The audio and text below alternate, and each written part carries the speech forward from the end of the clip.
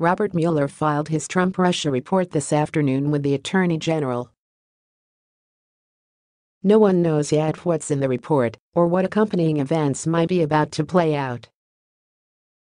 It's being widely reported that Mueller won't bring any additional indictments, but an hour ago, Palmer Report explained that, because Mueller is known to have handed some cases off to the likes of SDNY, it's entirely reasonable to expect that more indictments are coming.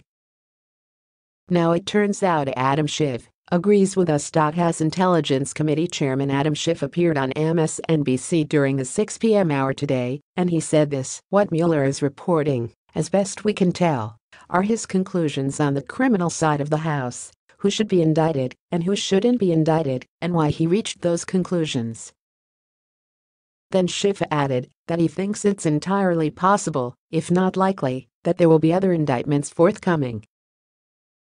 It's not all that difficult to figure out how and why this would be the case. For example, Robert Mueller investigated Michael Cohen and determined that, while Cohen didn't commit crimes central to the Trump-Russia election scandal, he did commit other Trump-related crimes, so he referred the case to the SDNY, which had jurisdiction over those crimes.